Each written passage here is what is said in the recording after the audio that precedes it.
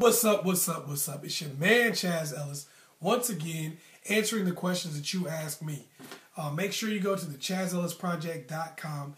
Make sure you get access to the live stream, 10 Steps to Recovering from Rock Bottom. This is the last day to get free access. It's the 15th of December. Make sure you go ahead and do that. Last day. You had 15 days. Don't get mad at me. So make sure you go ahead and do that. Anyway, the question that I got was, what is the difference between tricking and courting? I did a video why guys, 3 top reasons why guys don't court women, top 3 reasons, whatever. Why guys don't court women anymore. And somebody was asking me, like, what's the difference between tricking and courting? He was like, you kind of touched on that in the video, what's the difference between tricking and courting? Good question. Both men and women trick.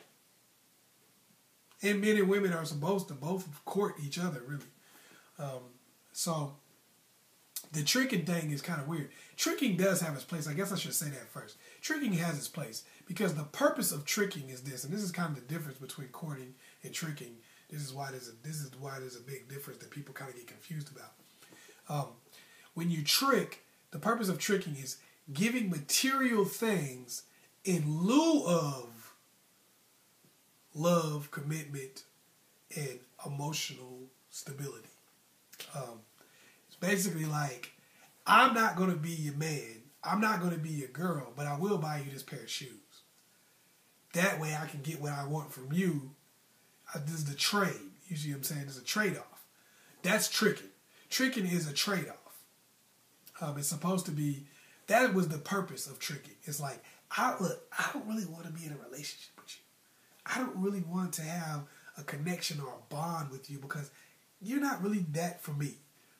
But I do understand that you have to give to get in this world. So how about I buy you this car, okay? Well, hold up. I buy you this car, and then I can have sex with you anytime I want to.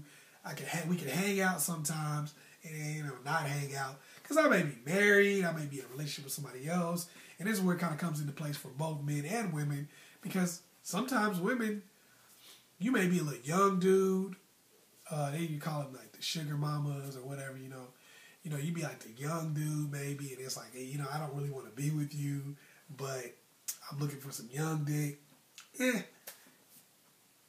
give you a couple dollars here and there, pay for your lunch. Nah.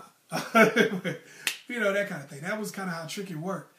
Guy would get a little young girl, and it could be people the same age. It doesn't really matter. But it's like, you're not really who I want, but I'm going to throw you a couple dollars here and there, and that's going to be in lieu of, relationship type stuff, love, stability, being there for you, things of that nature. I'm going to give you money instead. Well, what ended up happening and what's happened with tricking here lately, the courtship and the tricking thing have kind of gotten twisted because courtship is about connecting emotionally and finding out things about each other. Are you the person for me? Am I the person for you? And moving forward into a real relationship and usually, the marriage. That was the purpose. Tricking clearly ain't about that. But now it's kind of become a situation where it's gotten confused. It's like now people try to trade financial stability for relationship and love. It's like, okay, that's tricking. That's where tricking and courting get confused. And other people start expecting that. They start expecting the trade-off. Because tricking goes one way, while courting goes both ways. It's like we're both trying to win each other over. Whereas with tricking, it's like, I'm not really trying to win you over. I'm just paying you. And of course, you're going to probably try to win me over so that I'll keep paying you. That's kind of how tricking works. Courtship is both ways. It's like, I'm trying to win you over. I love you. I care about you. I'm doing things for you that make you feel good. You're doing things for me to make me feel good. This is the courtship process. And where people get it confused is now they just trying to throw money at it.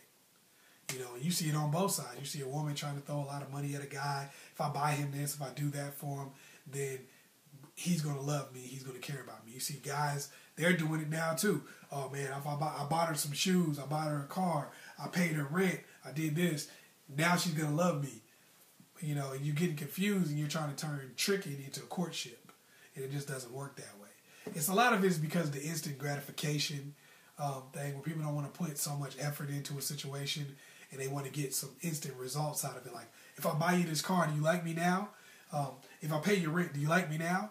If I buy you this new computer, do you like me now? You know, that kind of thing. And that's where it becomes tricky. And, you know, and you also got a lot of women who are set up to think that tricking is courtship. Because so many dudes have been tricking over the last several years that they starting to think tricking is courtship. Like, well, the last guy I was with gave me cars and paid for this and paid for that. It's like, yeah, he didn't really like you. He was telling you, and you might have wondered why at the end of the situation, he was like, we're not even in a relationship. Well, he didn't really like you. He was buying you stuff because he wanted to hit it. And he thought that, okay, if I give you this money, then you can't get mad because you got paid. You know, so and now you get a lot of women who've become confused to think that the tricking process is actual courtship, and it's really not. You know, it's like, it's not going back and forth. You guys aren't both winning each other over. He's getting money. You're trying to win him over. You know, so, or he's giving you money. You're trying to win him over. So it's kind of a weird thing where tricking has basically started to take over the courtship process. Where it's like tricking on both sides. Now it's like, I like him. I just like him so much. I'm just going to buy him this. I'm going to buy him that. I'm going to do this for him. I'm going to do that for him.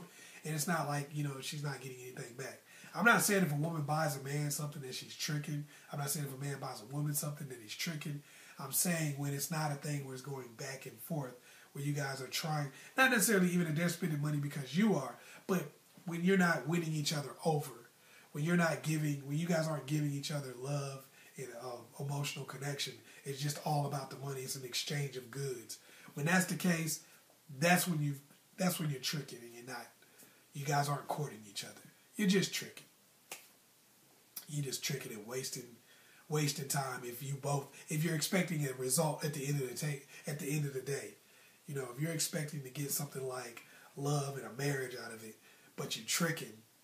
Tricking is for short-term results. It's not designed to produce long-term relationships. So, you know, that's what I would say is if you don't want to trick and you want to court, you know, make sure y'all are going both ways. It's 50-50. You know, not necessarily y'all giving each other the exact same things, but that y'all are both giving each other pieces of yourself and not just things that are disposable. Because it's like sex disposable to me, money disposable to you. You know, we come together in that way. We just trick it.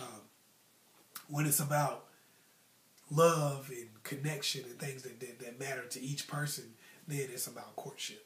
So that's the difference. Hopefully I was able to help you out. Once again, it's your man, Chazz Ellis. Make sure you hit me up on the ChazzEllisProject.com. Be a part of the discussions. Also be a part of picking the next video. And make sure you get that 10 steps to recovering from rock bottom live stream. This is the last day to get it for free. Once again, it's your man, Chazz Ellis. Make sure you like and subscribe and share this video with somebody else. Peace.